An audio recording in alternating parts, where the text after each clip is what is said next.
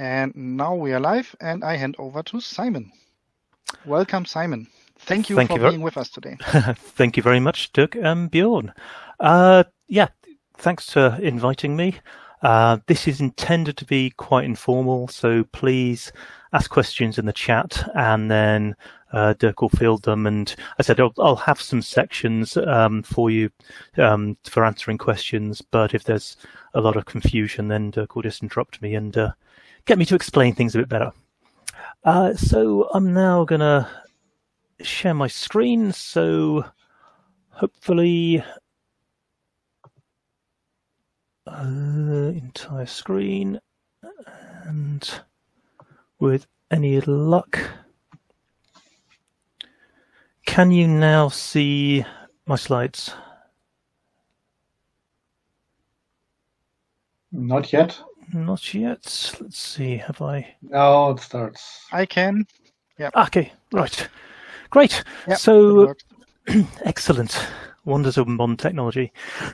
Sorry. So my name is Simon Bennetts. I'm the ZAP project lead, and I work for one of the Mozilla security teams on web security.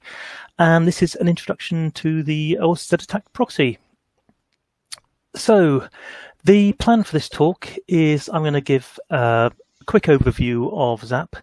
Then I'm going to do some demos, so I'm going to show you the desktop and then show you the new heads-up display. Well, it's not that new anymore. And lastly, I'll talk about automation. Automation isn't always the easiest thing to demo. So a bit of talking around some demos, which inevitably will go wrong because they're demos. So I thought I'd start with the what is ZAP. I'm hoping most of you have heard about it, but not necessarily. So we'll start with this. It does actually feel a bit strange just talking to my computer and not being able to look around the room and see reactions and things. So hope this is going to be okay. So ZAP is a tool for finding vulnerabilities in web applications. And it's not really, it does find vulnerabilities, sort of known vulnerabilities, some known vulnerabilities with standard packages, but really it's much more focused on finding new and interesting vulnerabilities in custom applications. So it's not particularly targeting WordPress or anything like that. It is custom web applications and finding new and exciting things wrong with them. It is an OWASP flagship project. So as you probably know, OWASP has a lot of projects, but there's a limited number of flagship projects, and these are projects that have been proved to actually been the most mature and really good places for people to start when they're new to security. It is, like all OWASP projects, completely free and open source. We don't have a pro version and we'll never have one. And it is cross-platform, so it's actually written in Java. So as long as you've got a JVM 8 or above on whatever platform, then it will run. And as I was chatting to the guys earlier, we did actually get it running on a Raspberry Pi a few years ago. It is internationalized and localized, and this is something I'm quite proud of, actually. I think very few security tools are internationalized and localized. Particularly even the commercial ones, they always seem to be in English, whereas ZAP is completely internationalized and it's been localized into something like 30 languages. And so we've got details online of which ones it has been translated to most of all, but we've got crowd-in projects which allow you to help with that localization effort as well. It is, well, I'm going to claim it's well maintained. We have a core team there's about 4 of us now who are working on it whenever we can. We're all volunteers, so no one works on it full time. But we focus on it, and we have a large number of occasional volunteers who pop in and pop out and do smaller things. And we also take part in things like Google Summer of Code, Mozilla Winter for Security, those kind of initiatives where we get students working on ZAP for fairly significant projects. And the last point is something that may be a little bit controversial, but we are now claiming that ZAP is the world's most widely used web application scanner. This is a fairly bold claim, so I think I need to justify it in some way. It's actually very difficult to tell, there are very few statistics about these things. We've been looking around. So we've been claiming to be the world's most popular free and open source web security tool for a long time. And I've been claiming that at various international conferences, and no one's disagreed with me, so that must be true. But we're going for this one, this claim as well. And the justification is, with the latest release, ZAP 290, we've had more than 85,000 direct downloads and more than 220,000 Docker pulls. And one of the few things we know is that ZAP has been run more than 1 million times. And that was in March, last March, just in 1 month that was. So we are not aware of any other security tool, any commercial tools that have that kind of usage or open source ones as well. We can't be sure, but that's why we've made this as a statement. We've put it on Twitter, on the website. And if you know different, then please let us know and give some justification as well. So that's the controversial claim out of the way. So who is ZAP for? This is another thing that people seem to be a little bit confused about. So it's actually got, we try to be quite wide in who we're targeting. Developers and functional testers QA are definitely one of our key markets, if you like. I was a developer, still am really, but I started off in development. And, I actually started ZAP as a security tool for developers. It was only when the security people started coming along telling me they used it as well that I changed that tagline. But it is really great for developers and functional testers. It could well be the only web security tool that you need if you're a developer or a QA person. And it will help you find vulnerabilities very early on in the development lifecycle. You can use it manually, and as we'll see, it's very good. Automation is one of ZAP's strengths. It is also ideal for students. Obviously, free and open source is great, so there's no cost involved, but it's very functional, and you can look at the source code, so you can see exactly how ZAP works. So there's nothing hidden. Everything is available, and you can also contribute. I mean, anyone can get involved with ZAP.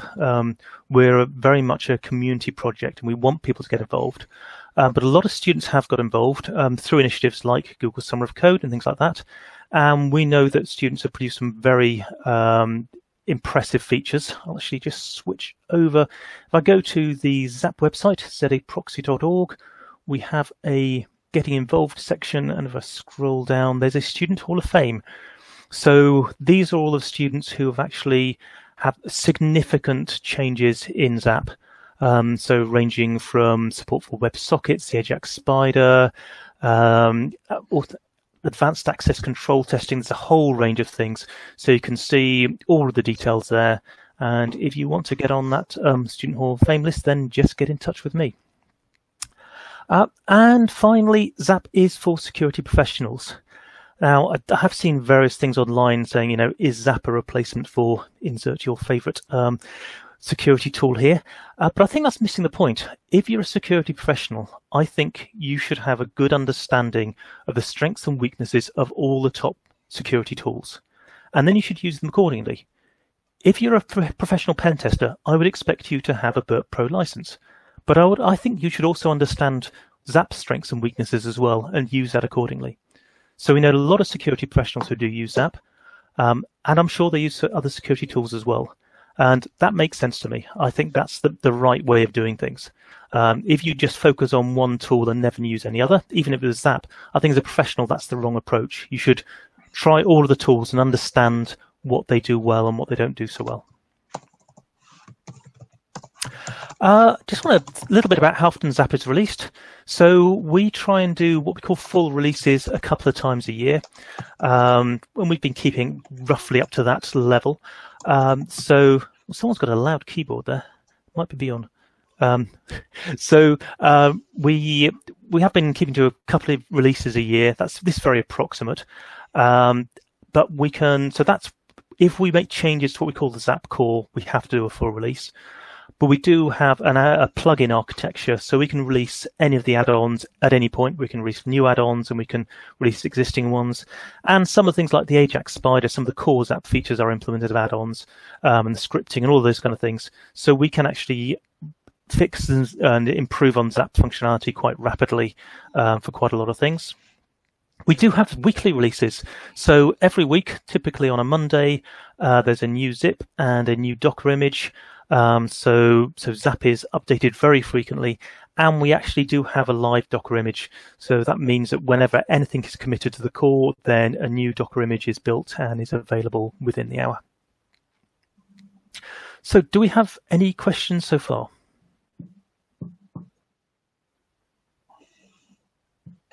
There was one question, but I don't know whether it fits in here.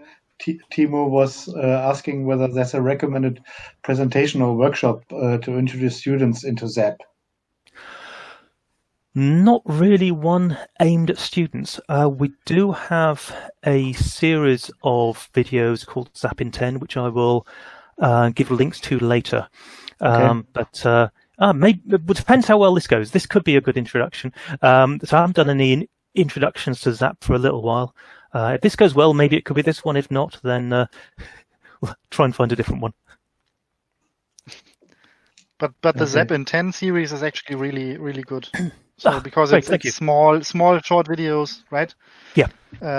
So it's easy to consume. Yeah, I think those are the best ones to recommend. There's an evil question. I don't know whether you want to answer it now. I just read it to you from developer's perspective. What would be some of advantages or differences between ZAP and Burp?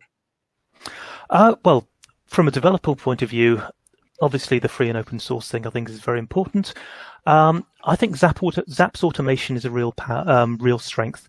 So ZAP, you can do pretty much everything you can do in the desktop UI via the API, and ZAP has some very powerful options for automation, which I'll talk about a little bit later. But from what I've seen, I believe that ZAP has the most powerful API of any security tool, and that includes the commercial ones. I won't swear to that. I don't know them all, but ZAP is definitely up there. So ZAP's automation is very, very powerful. But when it comes to tools, why do you have to only use one? You can use both. So you can use multiple tools. You're not forced to choose one and stick with that. So if you have Burp Pro licenses and you want to use automation, try them both and use them both. Cool. Okay, so I will now demonstrate the ZAP desktop. So hopefully you can now see the ZAP desktop. So this is excellent, great. So this is what you'll see when you start ZAP. This is 290, and we've got this new big friendly welcome screen. And the idea is we're trying to make things a little bit easier for people. So we have three options. One, a kind of learn more thing, which just takes you to some links. Some of them are local and some of them on online resources. We have this option for automated scan. It's a fairly simple automated scan. I'll talk through it a little bit later. But the main one, which we're kind of hope people will start with, is the manual explore option. Now, so what this does is this gives you an option to put in a URL and then launch browsers. Because if you're doing manual exploring, the best way to use ZAP, when you use it manually, is to configure your browser to proxy through ZAP. You can do this manually, and so what you need to do is you need to configure your browser's proxy, and then you need to actually import the ZAP root CA. So ZAP has a root CA certificate that is generated uniquely for you, and you need to import it. I've got fed up with doing that. It's just a lot of hassle. That's why we allow you to launch browsers from within ZAP, and you can launch any modern browser, meaning Chrome or Firefox, because they're the only ones that can be easily controlled. So you need to put your URL in, and so I've got a couple of test applications here, and Bjorn is going to be very pleased because I'm going to start with Juice Shop. And we've got this option to enable HUD, which I will use later. But what you do is then you just launch the browser. And so ZAP will now launch a browser. This is a completely new browser profile, and you now have access to Juice Shop, and you can see things, and you can click around, and you can do all your normal stuff. So what happens now is I will just close that, and you will see that we've now got stuff in the sites tree, in the WebSockets, and in the history. So what's happened is ZAP configured Firefox to proxy through ZAP, and it configured it to ignore any certificate warnings, and so we can now see all of the requests that we're making.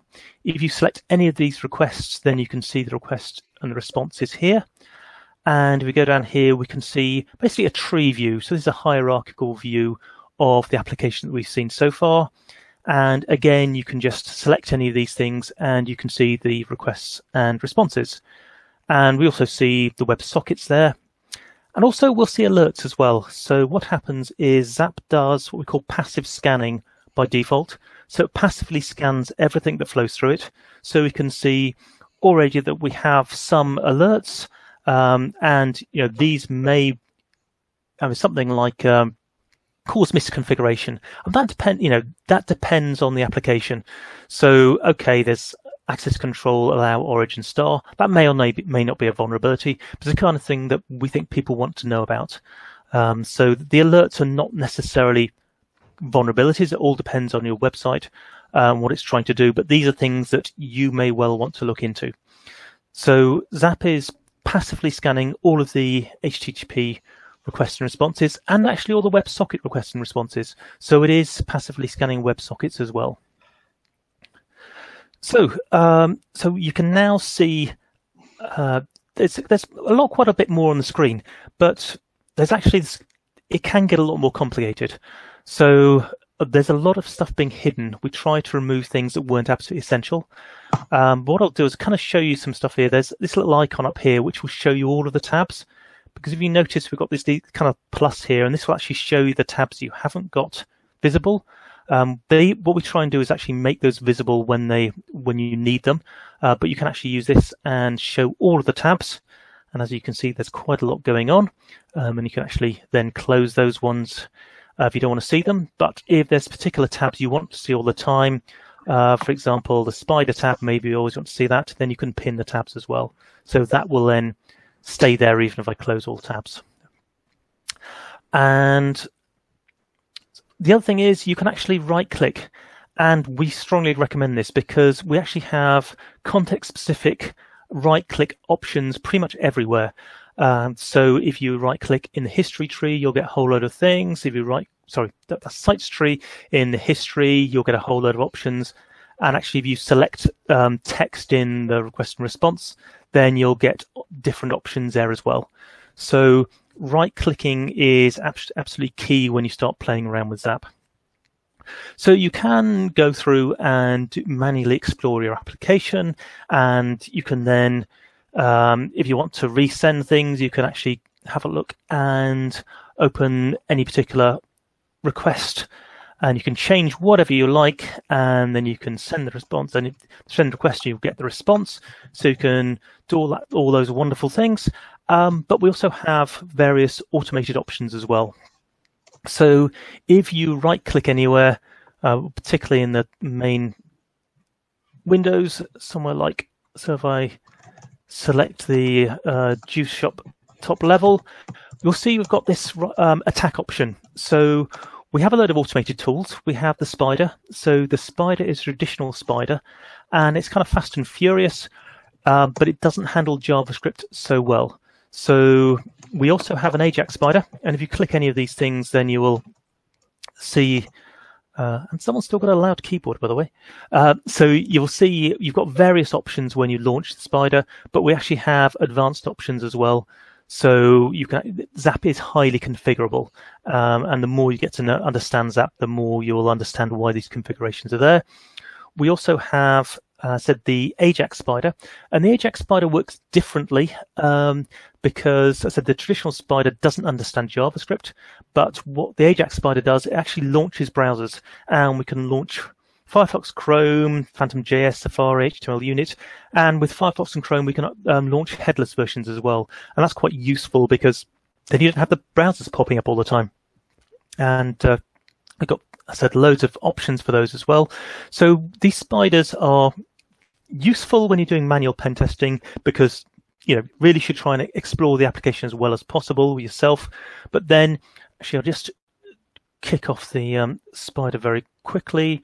If I run the spider now, so this will be quite quick because I said it, and it won't find everything.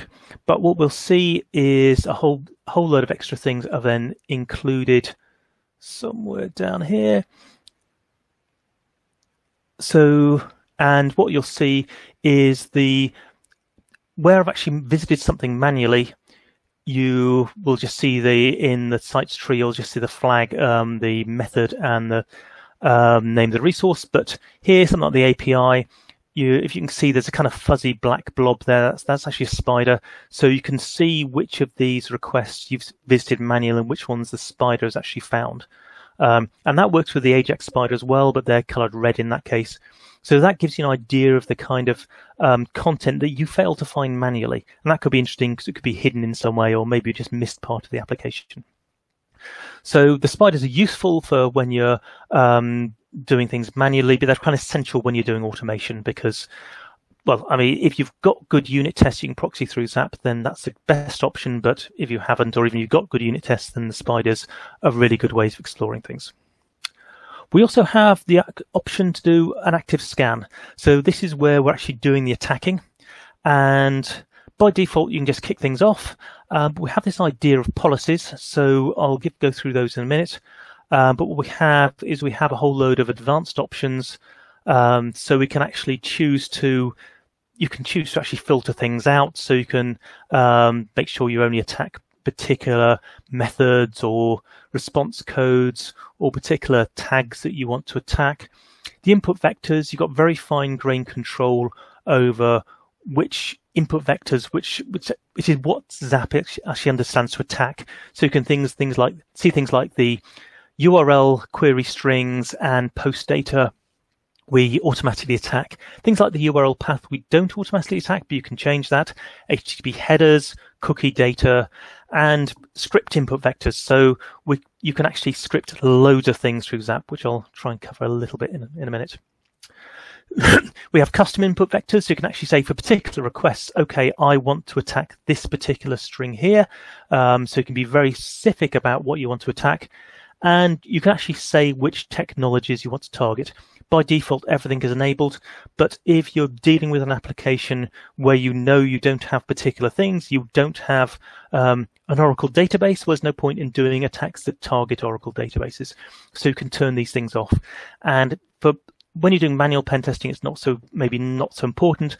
But when you're doing automated testing, security testing, then having this fine-grained control is really useful and allows you to speed things up and reduces false positives. And we have this policy thing here, but what I'm going to do is actually show you the scan policy dialog, which is there. So you can define your own scan policies, and with the scan policies, you have very fine-grained control. So you can actually set things at a very high level, or you can, for the individual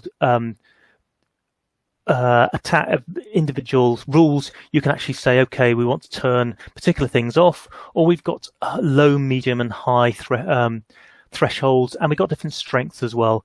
So the ZAP scanning you've got a lot of control there. So there's a lot to delve into if you really want to get involved in that. And of course, we've got the standard intercept things. So I did actually.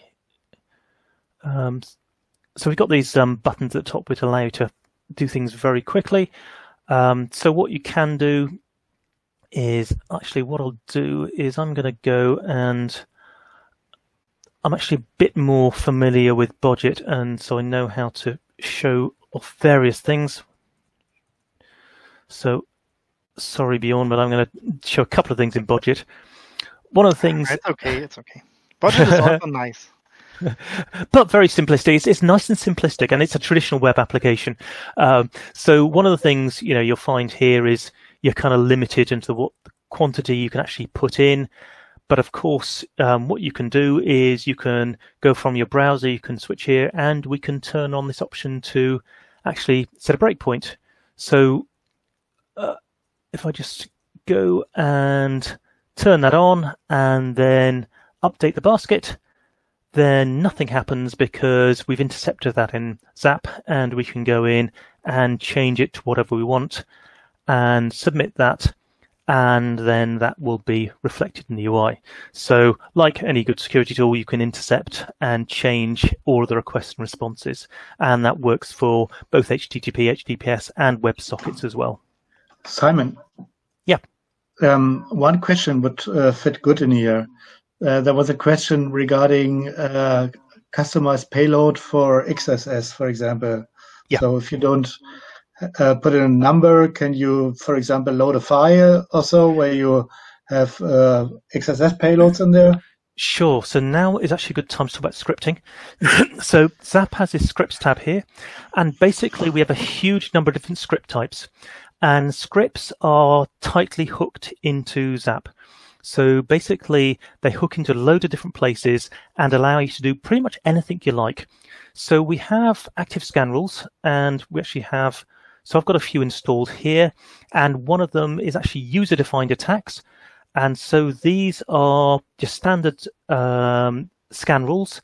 And this particular one, as you can see, so we actually, the scripts are displayed in ZAP, and you can edit them in ZAP as well.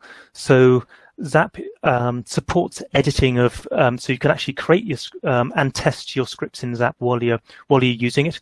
So here you can see we've got a load of attacks, and we've got some evidence we look for. And this is just a simple rule that, so you can scan either a node, but in this particular case, that's like a node in the sites tree. In this particular case, we want to scan particular parameters. So this is just the example of a scan rule, and here's where we're raising alert. So this one, you can actually just drop in your own attacks straight away and whatever you want to look for.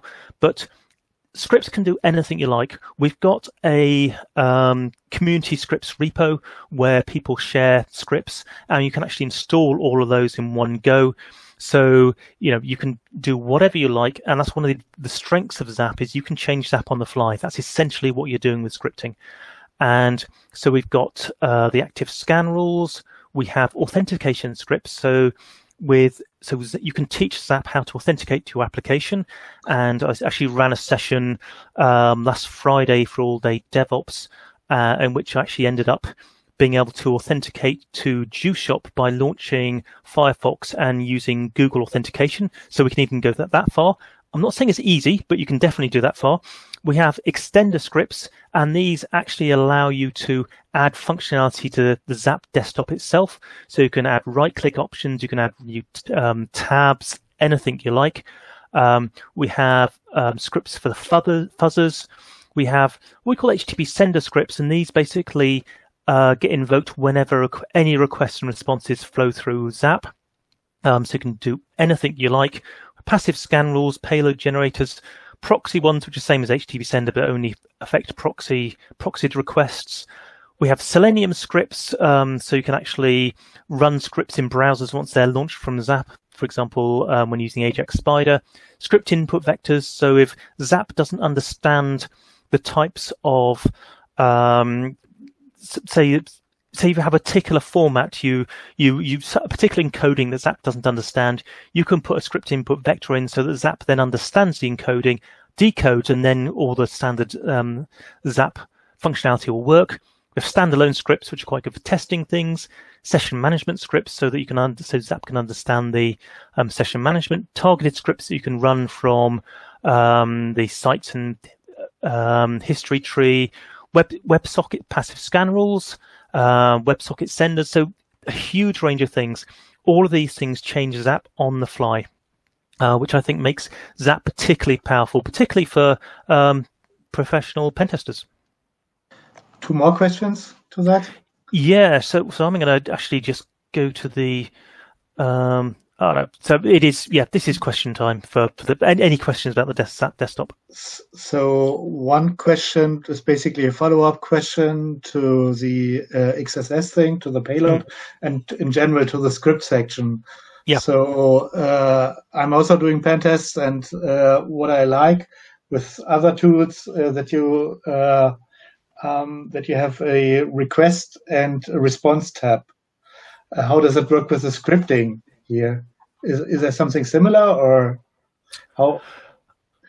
Right, I'm a bit. So scripts run at particular times. So what happens? The request and response tabs are used when you select something. So we've got so we just go to the history. We'll select something, and then you'll see the request and response. Scripts run.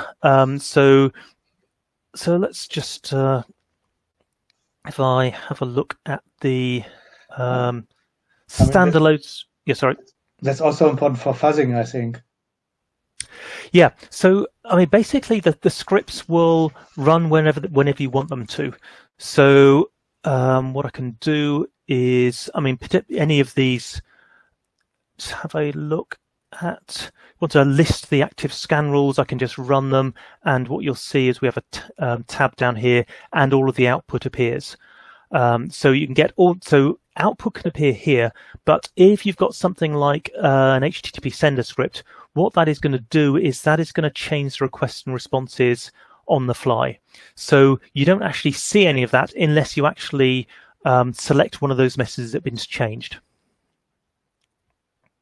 If that makes sense.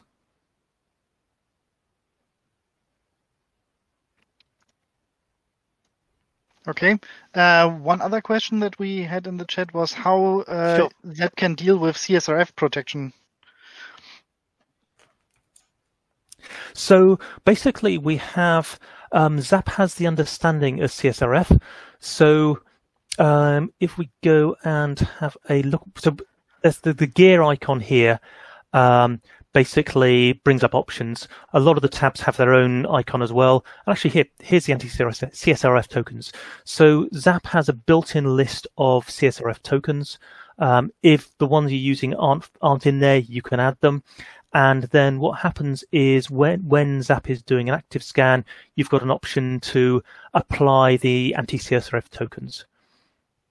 So, but as you can see, we have a lot of options for a lot of things. But yeah, so ZAP can handle those. Okay, and one earlier question was if all the default settings in ZAP are basically what the recommended best practice settings for the users. Yeah, so we have a lot of settings for reasons. So that we only put new configuration items in for a reason, but we think carefully about what the default should be. So web testing, as I'm sure a lot of you know, is a complete pain. There are web applications do so many weird and wonderful things. We would love to be able to make ZAP a bit more intelligent about these things, apply things automatically, but that inevitably is a lot of work, and you've got a chance of getting it wrong. So what we tend to do is we tend to put the functionality in first, which is optional, so people can then choose to change those settings. And at some point in the future, we'd like to get to the stage where there's a mode where ZAP kind of tries to adjust things intelligently. But that's fraught with dangers and a lot of work, and there aren't that many of us really. So there's no machine learning algorithm in ZAP that actually tries to help you.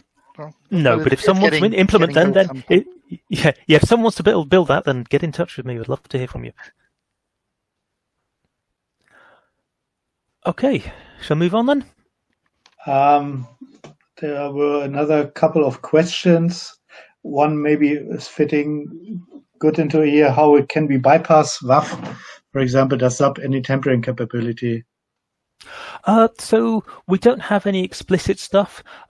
We kind of go with the theory that if you should only use tools like ZAP when you actually have permission to attack these things, these applications. If you have permission, then I would strongly recommend removing WAFs.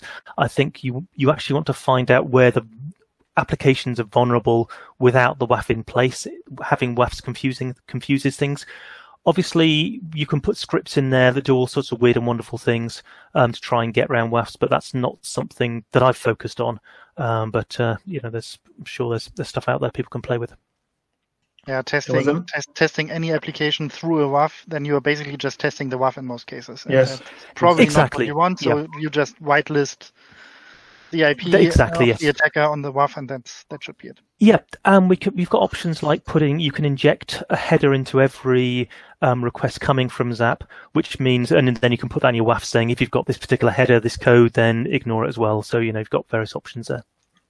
Are there any encodings which you can automatically apply, or any obfuscation? We could do with scripting. You can do whatever you like. So if you want to put those in, then yeah, go for it. But nobody did a script yet for example, to do some kind of WAF evasion. Oh, let's have a. So there might be something in the community scripts. So let's have a look at the community scripts, and we can get back to that later. Okay. There was one question. I'm not sure I understand, but I read it for you. Could you explain? Could you explain how can reduce the noise in the Sites tab? Is there a way to set the context on just calls to a specific host and not CDNs and so on? Yeah. So if we so we have these things called contexts. These are kind of the so these are the things you're interested in typically. So you can see that's got a target arrow thing on. If I click on the target, then we only see things that are in context. So yes, you can absolutely do that. Okay, good. One other question, I think, before you leave the demo, that was the question from me. When you invoke the browser, probably I can find out by myself. But as you are just here, how you're doing that to configure the browser so that it ignores any certificate mismatch and configures the proxy for you? So we use Selenium. So that's a Java project. So all of the browser control we do via that. And when you launch Selenium, you've got options to set whatever you want with modern browsers, i.e. Firefox and Chrome. So those two browsers are very good for configuring. If you remind me, I'll send you links to the code. So we're open source. We can share these things. Okay, cool. Thank you. Great. So that took a lot longer than I expected.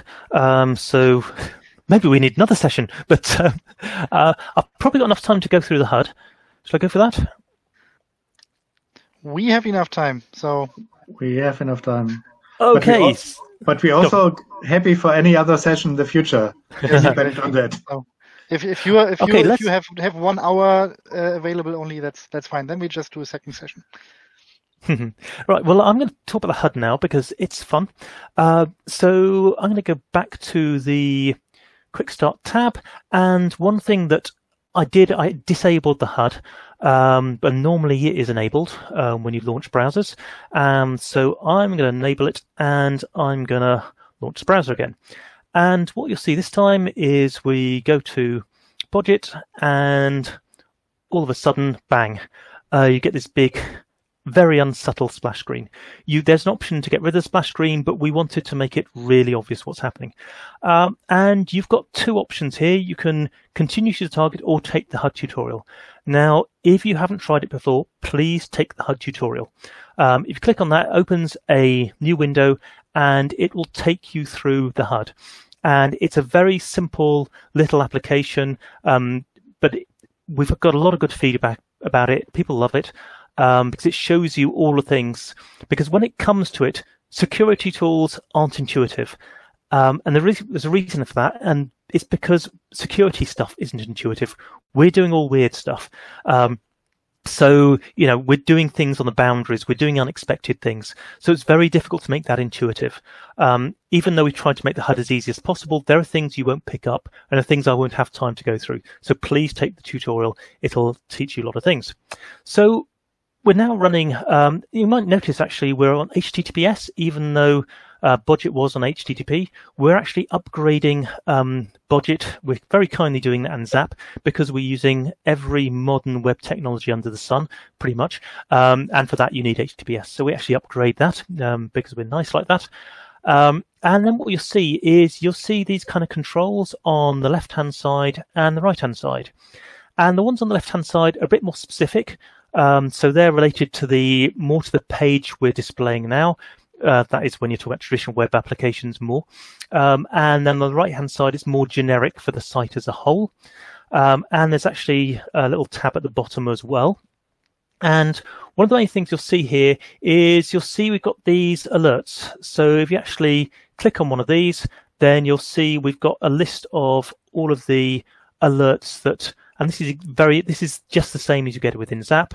And you can actually go in and see the details as well. So you get all of the information.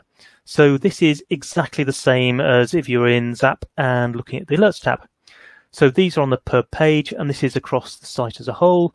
So here we can actually see the ones across the whole site. And again, you can go in and look at any of these. One of the other things is we will show interesting bits of information. So if I actually go to, actually keep an eye on the bottom right-hand side, then you'll see down here there's a Growler alert. So basically, as we find new potential vulnerabilities, new alerts, then you will get those pop-ups. You will only see them once for any particular type of alert. So if I go to the login page, I might well get another one. Can't remember whether there's one on here or not. Yep, there we go. So you can go and see that. But if you actually go back to the contact us one, we shouldn't see. Ooh, interesting. That shouldn't have appeared. Okay, so there might be a bug there. So you should only see them once. But there's also extra information. So the idea is we're trying to bring information from ZAP into the browser. One thing here, you can see this little icon here, and it's got a 2 by it. So what's that's telling us is there's a couple of hidden fields in there. And obviously it's not obvious because they're hidden, but if you click on that icon, then we actually make the fields visible, we highlight them, and we make them editable as well. And actually, if you've got fields that aren't editable, that control will actually make them editable as well. So I've actually got a non-default, I've got this other option here, tool installed down here, and that's comments. So you can see it's actually one comment, and that you might not be able to see it. There's a little red control there, which means an interesting comment. So if I click on there, the comments are actually now shown, and if you hover over, then you will see what the comment actually is. In this particular case, it is a link to an admin page. So because it found the word admin in there, that triggered something which showed, okay, that's interesting. So the whole idea here is that we're actually showing interesting information. And we can also do things like, so actually at the bottom, you can see the history again. You can see the history and WebSockets, so the budget doesn't have any. And you can select any of these requests. So let's select one of them from budget, so we can actually see the request and the response, and we can change anything we like as well. That's not particularly interesting, so I'll just submit something, and then I can go and post, and I can submit something else as well. That's got an anti-CSRF token, so I can replay that in the console, or I can replay that in the browser. And we can also kick off as well as displaying the history, we can display the sites tree as well. So this is a sites tree exactly the same as you'll see in the ZAP desktop. So you can see, navigate around, and again, you can see the requests and response and replay those. And we can kick off the traditional spider, we can kick off the Ajax spider, and we can kick off the active scanner as well. But one of the fun things we can do is we can actually kick off attack mode. So attack mode is a bit like the active scanner, but it kind of follows you around. So I will turn that on. But at the moment it won't. Oh, and there we go. We can find it's found some stuff already. And if we go and search, then so I forgot I'd added it to context, hadn't I? And there you see straight away we found cross-site scripting vulnerability. So all I'm doing is just clicking around and doing stuff. So if you're a developer or functional tester and you want to do some security testing, you can actually just use the ZAP HUD, play around with your application, do your normal kind of testing, and ZAP will show you these interesting things and potentially find vulnerabilities. And what we see here is we go back to this search page, we'll actually see that ZAP has flagged the very field, and you can actually go and see the particular vulnerability. We can actually look at that, and if we want, we can replay it in the browser. And there you go, that does look like a cross-site scripting vulnerability. So that is a very quick introduction to the HUD. But before I go, remember the thing about the intercepting. So we want to go here, and we want. Can I just inject one question about the HUD? Sure. Because that is a very obvious one that just came up in the chat. Are there any plans to replace the desktop front end or the desktop client entirely with a web-based one? Because this looks really great, right? Yeah. So this is maybe, I think, is the answer. So what we're trying to do with the HUD is we were trying to reimagine the ZAP interface and the interface for security tools. We're not aware of anything like this in commercial tools or open source. Not even security tools. I haven't seen anything quite like this. So we want to take the essential ZAP features rather than throw everything in. But what the HUD is doing is the HUD is using the ZAP API, and the ZAP API covers pretty much all the desktop functionality. So yes, we could, in theory, replace the desktop with the HUD. Whether that's a good idea or not, I'm not sure yet. What we want is feedback. We want people to play around with this. I kind of like the idea that the HUD is quite lightweight and it's not a really heavyweight tool. So right now, I don't think the HUD is suitable for, in-depth pen testing. But if you've got an initial application, I would be very tempted to, if you're a professional pen tester, then why not use the HUD to just explore the application, and because it allows you to focus on the application rather than your security tool. Sometimes you want to focus on the security tool, but a lot of the fun vulnerabilities are application ones which security tools won't find. You need to get under the skin of the application, realize how the logic behind it, and break that. The security tool will help there, but I think focusing on application is really useful. So I can imagine you doing this and then using the ZAP desktop or maybe Burp Pro and for diving into particular things. And just to mention, you can actually run ZAP in daemon mode with the HUD, and you could proxy that through another tool. So you could actually have the ZAP HUD with ZAP in daemon mode proxying through Burp Pro. That or Burp Community Edition, that works fine. I've done a demo doing that. So you could then use the HUD, and if you're more used to using Burp, then you can play around with that when you want to dive in. But remember the thing about the with making changes on the fly and how it's switching between the browser and between the security tools app. Well, what we can do here is we can just turn on break here. We can add to the basket, and the request actually appears in your browser. So we can actually put in minus 1,000 and continue, and there we go. The shop now owes us money, but we've intercepted something in the and changed it in the browser, and that just, for me, I think that's a bit of a game changer. It just makes things so much easier, so much quicker. So the HUD isn't something that will replace the ZAP desktop or Burp or anything like that soon, but it's definitely something new and gives you, I think it's really useful. Okay, I think the question wasn't even meant like if the HUD is supposed to replace the desktop, but if another web-based client for the full mode basically would be an option, because then it would fit better together, right? With the HUD. Absolutely. So yes, we could do. One of the problems is we are a small team.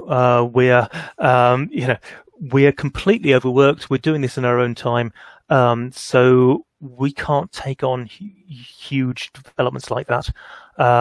It would be great to see how far we could get down that route, but developing interfaces is actually really expensive in terms to actually get the interface right. And the HUD, there's not a huge amount of functionality here when it comes down to it, because we're actually, the real functionality is being done by ZAP, but just getting the UI to the way we wanted it took a long time. So yeah, it would be great, but we'd need more people contributing, I think. Yeah. So you're looking for people just as the juice shop. We are always. Well, it's an open source problem, isn't it? We don't have. Mozilla have been great with supporting me, but I can't spend all my time on ZAP, and neither can any of the other volunteers. So we need people to help us. And that's so. What's your time? What's your schedule saying, Simon? Do you have maybe 5 minutes to show the GitHub actions, or is it something for next time then? Well, I mean, it's kind of difficult to demonstrate the automation. So I'll go through the automation quickly. It's something that can go into a lot more detail, but actually the ZAP in 10 stuff, we are covering that quite a bit. So maybe people can look at those videos. So when it comes down to ZAP automation, you've got quite a lot of options. You've got a command line scan, and I will mention this only briefly because it's very limited. It exists, but I wouldn't recommend it for anything serious. We then have what we call package scans, and actually I didn't have many slides because what I was going to do is actually it's really great because we've actually just put details of the package scans on the website. So ZAproxy.org, we've got loads of stuff on here. Go to documentation and then Docker details, and what this will do, it'll give you lots of information about Docker. So we have a set of Docker images. We've got the stable image, which tracks the main release. So the current one is 2.9.0. We've got a weekly Docker image. We've got a live Docker image, and we've got a bare Docker image, which has the absolutely essentials, just a bare minimum. So we've got a CI environment. You want to really tune down what you include. You can then include the bare image and just actually add whatever you want. Then we have what we call these package scans. So we've got a baseline scan, an API scan, and a full scan. The baseline scan, again, so it's part of these Docker images. It's part of all of the Docker images, and you just need to specify a target, but there's lots of other options you can provide as well. What the baseline scan does is, by default, it does just a 1 minute spider. And then does passive scanning. You can optionally include the AJAX spider. It includes what we call both of the release quality rules and the beta quality rules, but you include alpha quality rules as well. And this will only take, just over a minute to run. So this is ideal to put in CI/CD. We use it at Mozilla like that, and we actually every day we test a couple of hundred Mozilla websites like that, and then we just stream all of the results into various things so we can create dashboards and stuff like that. So we've got the baseline scan. We have an API scan, which does actually active scanning, but in this case it targets things with an open API definition.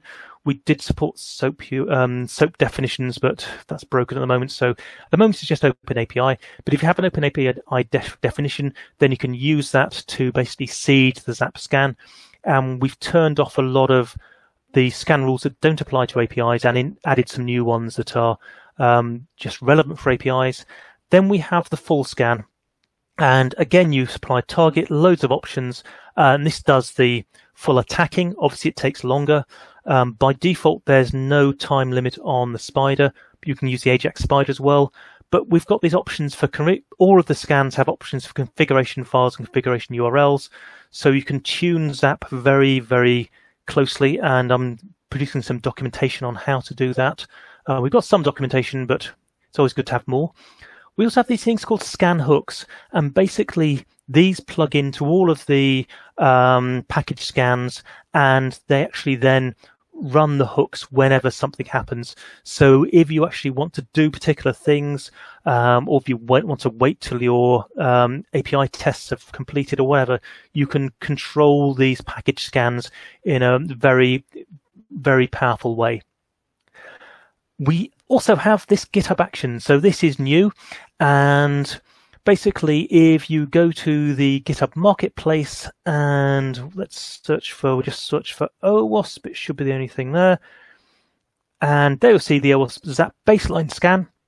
And what this allows you to do is you can then add this to your repo, and it can be a private repo or a public one, and you can specify the target. You give a GitHub token, which obviously will be hidden, and then Docker, you can choose the Docker thing as well. You can configure the rules and command line options, and what will happen then is you can have this so it runs after pull requests or whatever, any way that you can configure actions. You can do it scheduled, and it will then create issues if it actually finds anything. And it will also update those issues and clear them if you either ignore them, or if you configure them to be ignored, or if you fix them. And we've got examples of reports being created, and we're actually using this on ZAproxy.org. Now, we only have the baseline issue, but the baseline scan as an action at the moment. We are working on a full scan action. However, what this means is that means we would be using GitHub infrastructure for performing attacks, and we potentially be attacking GitHub infrastructure like GitHub Pages, where ZAP.org is actually hosted. So we're in active discussions with the GitHub security team so that they're happy with what we're doing and make sure that all the safety controls are in place. But they've been very good, very responsive about this, very supportive. So I'm really hoping that will be available before too long. And we also have this option with a daemon and API. So you can run ZAP in daemon mode. Basically means it's headless, obviously, and then you've got the API, and the API is incredibly powerful. And we just go back to the ZAP, ZAPproxy.org. If you go to documentation, actually, I think it's off the front page, then we have Automate with ZAP. So this is the full API documentation.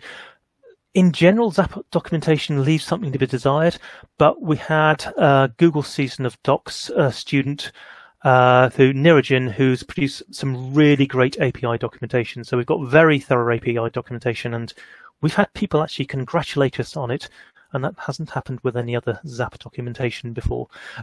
So that is something that we're particularly proud of. So if you want to find out more, we've got ZAPproxy.com, and we've got this all-day DevOps thing, ZAP in 10. I'll just go back to the documentation. So go to the website, and then there's a link off here, ZAP in 10, and we've got a whole series of videos. There's the main one is displayed there, but we have loads more which are available. So the idea is these are 10-minute videos about particular things, and the idea is, so I actually did a tutorial on Friday that I've already mentioned, and that's going to be chopped up, probably not into 10-minute sections, but it will be put on there. So those are videos which will tell you all about ZAP. So those are a great place to start, and if you go to ZAPproxy.com, then there's loads more information. So we've got things like, if you want support, so we've got links to the user group, to issues. We're on IRC, so you can get a hold of us that way. The bug bounty program, if you think you found a vulnerability in ZAP that is exploitable, and lots of ways to get involved as well. So loads of fun stuff there. Okay. So that was kind of what I was planning on doing. So I'm going to stop presenting now and open up to questions. Okay, there were a few questions. One interesting one is, what are the options to make ZAP fail or even crash from a perspective of a defender on the target machine? Hopefully none. We try to make sure that ZAP is robust as possible and is safe for people to use. If you find a vulnerability that gives a remote code execution on the pen testers, on the person using ZAP's machine, we actually have a bug bounty on this. So we will pay out $1,000 if you can compromise the ZAP user. And we have paid out a couple of times. And those are public. So we try and make sure, pen testers obviously trying this out. So my recommendation is, if you are a developer and you should be worried about people attacking your website, but trying to attack the tools is not the way to go. There are simple ways to, we know of firewalls that block ZAP requests by default, but they usually do simple things like checking the user agent. There's nearly always ways around these. If you rely on those sort of things, you're going to be in for a world of pain. You need to make sure that your applications are actually secure without relying on those tricks. So spend your time making your application secure, not trying to mess with security tools. That's my recommendation. But your mileage may vary. That was a very good answer. I was wondering whether there's a user agent. For example, you just mentioned the user agent. I would think, at least for passive scanning, there's no user agent because you just use a user agent from the browser. But for passive scanning, there is one? No. So passive scanning, we don't change anything. All we're doing is looking at stuff.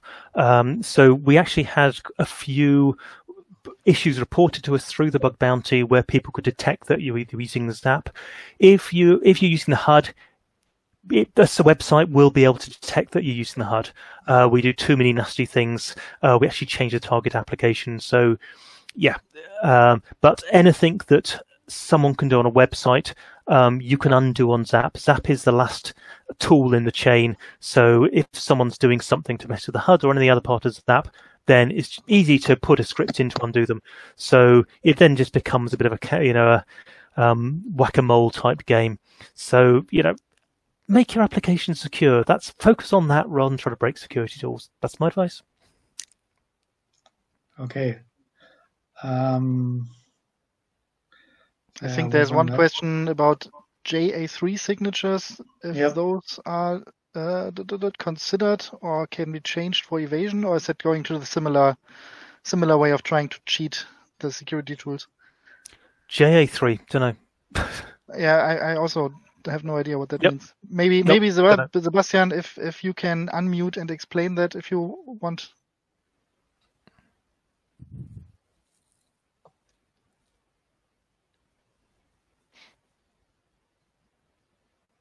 Or not. Okay.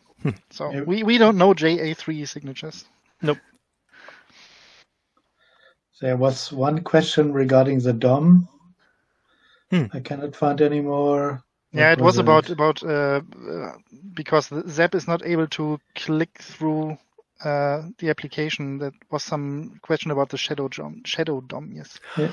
Okay. Yeah. So I mean, anything to do with navigating the target application, you need to do in the browser, or we can do with the Ajax Spider. So ZAP doesn't hook into the shadow DOM or something like that. With the HUD, we now have a ZAP presence in the browser. So we can access the target application, we can access the target DOM, and we've got our own ZAP domain as well. And there's a careful separation. There's a lot more we could do with client side. We know that we've got a lot of plans, but again, not enough people, so not enough time. So there's loads of fun things. So if you want to get involved, if you want to play around with these fun things, then get in touch with me. So at the moment, almost everything in the HUD is manual stuff, right? So there's nothing automated from the HUD that is. The HUD is very much a manual tool, but the technology we've got means we have a way to get ZAP presence in the browser, which is an important start. And we've got a lot of plans, but yeah, not enough people at time. With more people, it could be extended a lot. Yeah. Absolutely. We've always got a million things to do. So commercial companies have dozens of, tens of people working full time on the tools. We've got, 4 people working part time, plus a load of occasional contributors. So there's a limit to what we can do, but please, if you want to play around with it and have some fun with ZAP and help us make it better, then get in touch with me. Are there any more questions?